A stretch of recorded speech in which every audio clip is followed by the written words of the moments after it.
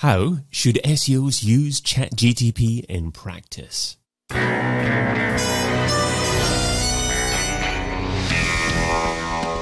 In Search SEO podcast is brought to you by Rank Ranger, the all-in-one SEO platform that helps scale your business through data and analytics. Hello and welcome to episode 2 in a 3-part series discussing what SEOs need to know about ChatGTP. In this episode, we're looking at how SEOs should be using ChatGTP in practice. I'm joined by Julia McCoy from Content at Scale, Ellen Conning from Salience, and Alizée Baudez, SEO consultant. Alizée, I asked ChatGTP to provide me with some questions to ask my guests during this conversation. Which one of the questions piqued your interest? So the one I'm going to pick is the one about content generation. More specifically, content. I would go a bit sideways and go on to content ideation. So the question is formulated as, how can ChatGPT be used to generate content that is optimized for SEO? Just so everyone knows. And for this, I actually used the tool in a pretty precise way, I'd say, for a whole content strategy I did for a client a few weeks ago. And so I had this whole keyword research to do, and the topic was a bit tricky because I wasn't really used to that kind of industry. So it was a bit new for me. And I asked it to list the topics. So it was all about employer brands, like how you make sure your brand recruits good people, etc., etc. That was like the big problem we were trying to solve. And with the whole like great resignation movement in the US, things like that, I started doing a little bit of research. And so what I did is just say to ChatGPT, hey, so we are trying to go the other way, not go towards the great resignation, but to go away from this with this brand. What topics should I research for my keyword research? What kind of terms should I use as seed terms to search for in SEMrush? And that would, provide content that will provide answers that will actually be useful for candidates. It was kind of a tricky situation. I have never really worked with that kind of topic before. And it gave me a really interesting list that was just kind of reusing topics of the Great Resignation, like work-life balance and things like that, and just taking the contrary, but formulating it in a way that users would actually search for it. Because, being self-employed, I haven't been confronted to those issues in a while.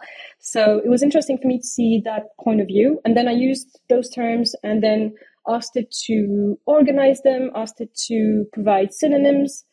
And from that, I did my whole keyword research with all that bunch of data. And once I had my keyword research, I also had an issue with localization, because we were targeting only the US and we had loads of keywords coming up from other places. So I just gave it the list and said, okay, now sort out any localization that is not US based, which would have taken me hours to do. And it did it for me. And it was so easy. And those like little bits of things that made my keyword research super valuable. And from there, I took the main keywords that I wanted to use and generated content ideas for the client with it, with a short description every single time saying, so the goal for this content is to talk about this, talk about that, the kind of tone we want to use, etc., etc. And it all generated it. I just had to reread and correct a few elements, and that was it. Breezy and fun. So Alizée, when you're asking ChatGTP for what terms should I use as seed terms, how reliable and up-to-date is this information? And should SEOs be concerned about missing out on chunks of opportunities? Yes. I think you want to do your research beforehand, which I did. I checked out like articles and research documents about the Great Resignation movement, for example, just to make sure that it was in line with what I was seeing. So there's always a fact-checking thing you have to do at the end. You always have to fact-check everything. And yeah, it's not. I mean, it's a hot topic right now, but it's been hot for about 2.5 years now, and it's not going away. So I consider it like kind of evergreen content, evergreen topics. Well-being at work will always be on the table for candidates. So I'm not really worried about that. If it were to do something very, for example, for the Olympic Games in Paris next year, I wouldn't use Chat GPT for that. Is that because of the cut-off in data that it's trained on? Yeah, and because, France being filled with French people, the amount of controversies coming up with this is, on a daily basis. So there wouldn't be, in my opinion, as of right now, there wouldn't be, if we were looking to create very targeted content related to the Olympic Games in Paris, it wouldn't be up to date, it wouldn't be reliable, it might not take into account all the details we have about this right now. Yeah, I wouldn't trust it that much. And there's certainly been conversation around ChatGTP being banned in certain countries, and I have heard France discussed around that. What's the latest in that situation? Well, we've had other things to focus on, primarily retirement. I don't know if you've heard of that. We have other things to focus on in France right now, and I don't think it's going to happen so far. They might like issue fines or things like that, but it won't be banned right now, as far as I know. And otherwise, I mean, we all get VPNs, and it's fine. Yeah, that's what all the SEOs will do, and what they probably normally do anyway most of the time. Ellen, in terms of the questions that ChatGTP suggested that I ask you, which one appealed to you? Well, I always like to look at things from a content perspective, but obviously you've gone over that so brilliantly. So one of the other ones that I found really interesting was how it would change the way that consumers use the web and how it impacts SEO. It's a bit of a silly story that's coming out in a couple of different things. Very different sector from what I work in now, but something that's kind of near and dear to my past. I was very briefly a gaming journalist, and there are some online games where people are actually using ChatGPT in the game to have full-blown conversations with people. There's various other games online where, for better or for worse, this is happening to the point where people are somewhat suspecting that they might just be talking to a whole bunch of different ChatGPT clients. That's a bit of a fun example, which shows just how dynamic and how well trained these can be to fit into those individual cultures. In terms of SEO and in terms of the application that it's going to have, it's going to naturally change the way that we interact with content online and the way we interact with sites. When we look at the way that somebody navigates a site naturally, from a content perspective, we look at what they're engaging with, but also where they're going from, or at least I do. I spend a lot of time on Google Search Console and Google Analytics looking at behavioral flow. It fascinates me to see how people go through a site. And using ChatGPT to target and research those areas that we might not be as aware of with clients. We've got, for example, a client in the bedding space who there's a whole load of traffic that we weren't fully aware of going through a page that we have worked on, but it's never been a priority page. And so now we're looking to build out a whole strategy around that sector based on some of that data and other aspects as well. And I've been using ChatGPT to research areas for content to surround that. Where the way that consumers will then interact with that content is by having an area that they wouldn't have previously been able to explore. They're naturally going to be able to directly interact with that site. There's other elements as well. The reason why I mentioned the in-game chat thing is because there's a lot of people looking for the potential of this into chatbots, into live responses, improving that experience. Nobody really wants to sit on the phone for hours and hours and wait to talk to a person anymore simply because of the cool time. They love talking to the person usually, but the wait takes forever. So having somebody who can having something online that can automate that process to a certain degree, eventually it is inevitably going to have to go to a person, and that's a good thing in my mind that it does go to a person. But if you can make as much work happen for people, let me rephrase it, if you can make it so that when they get to that person, they've exhausted all the other possible options in the best possible way, that's going to be an element of it. Not something I've had direct interaction with, but definitely one of the exciting areas that come out of any AI-led technology out there.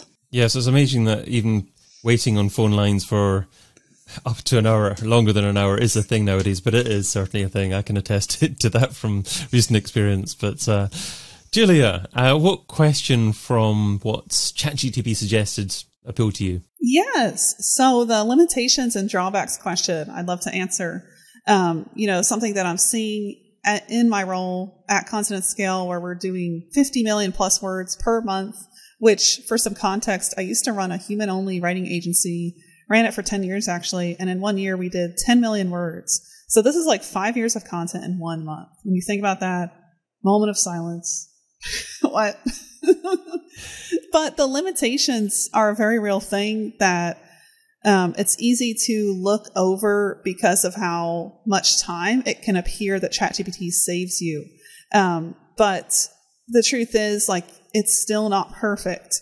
And I think with GPT-5 on the horizon, AGI, the potential with Auto GPT, well, that's getting into the other question of the future. We won't go there. But, these things will get better and better. That's where it's headed. But right now, what we see in the mix of producing content that is ranking, we have clients that are going from a low DA to a high DA in a matter of months. And it's all AI content that's raising their DA. So it's pretty crazy. You can do this now. But the limitations are, first of all, if you're in a new or emerging technology, if you write about AI, that's one. So, for example, we had someone use Content at Scale, Chat GPT. I got to see how they were prompting it to write something on AI detection. And what Chat GPT was writing was AI detection is a home security system. Well, that's not at all what it is. So if you were to publish that, like, you're in a lot of trouble. So you have to fact check. That goes without saying, but it is so critical. I have a framework I built. I'm teaching writers to use it whenever they're producing AI content, and it's called Craft. So first, you're cutting the fluff. That's the C. The R, you're reviewing it. You're reading it for yourself. You're optimizing it with more keywords, because that's another limitation of AI. ChatGPT isn't going to go crawl Google real time and get what's ranking right now. And you need that to inform your SEO. Like, that is a critical part of SEO content. So if you don't have a tool that does it, and I'll tell you, Content at Scale does that. It's one of the only ones that does. But if you don't, then you generally need a tool stack like SERP for SEO on top of ChatGPT, human manual research on top of that as well. The tool stack can be quite a lot if you're using ChatGPT to write long form. But the limitations are, if it's an emerging technology, you're going to have to do a lot more human work to edit that content. And going back to the Craft framework, the F there is fact checking, because you have to fact check this stuff. Like, ChatGPT will just BS sometimes. And, OpenAI has said there is no source of truth. It literally is just picking data points and putting them together in the best way it knows how. Granted, that will get better and better, and we'll start to see a more factual, accurate model generate and evolve. But right now, like, the factual inaccuracy is so wild. It was in this piece we had it, I was trying to have it right on AI detection. It was stating that the client we were writing it for was the inventor of ChatGPT. So also can't publish that.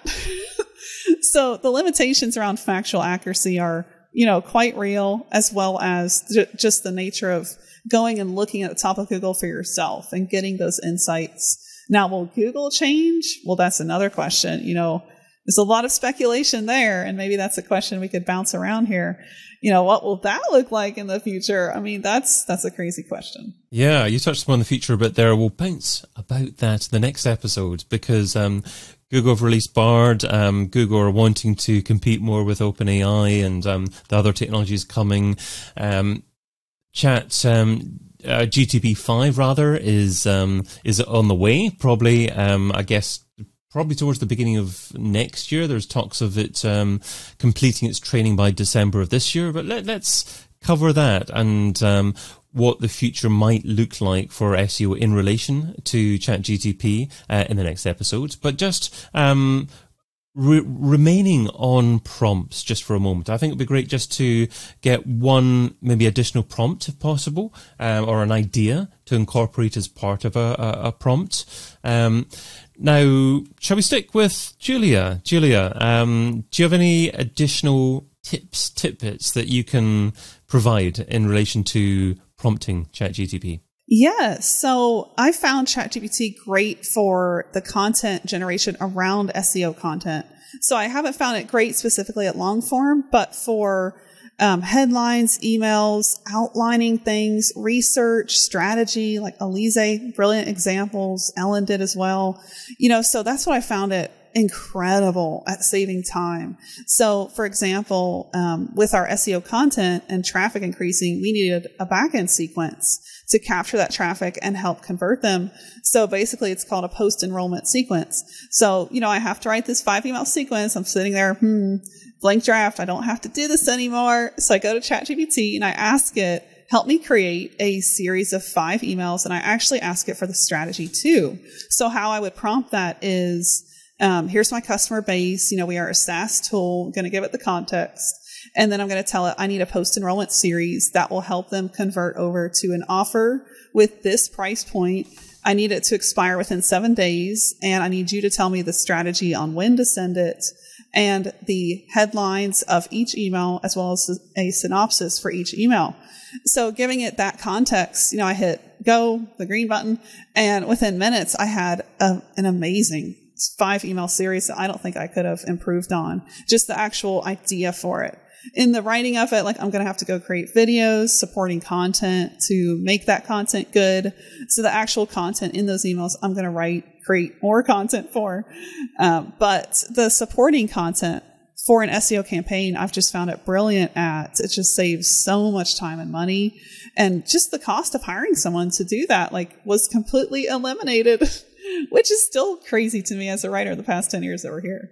But, prompting it with context is a big tip. That's the word that really summarizes your advice there, context. Yeah, you mentioned the fact that you have to say that you're a SaaS tool. This is the offer. This is the price. If you don't provide that context, it's going to be bland, it's going to be generic, and it's not going to appeal to your target base. So brilliant advice there.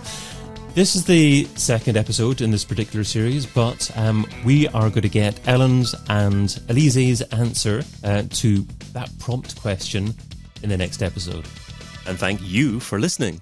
Check out all the previous episodes and sign up for a free trial of the Rank Ranger platform over at rankranger.com.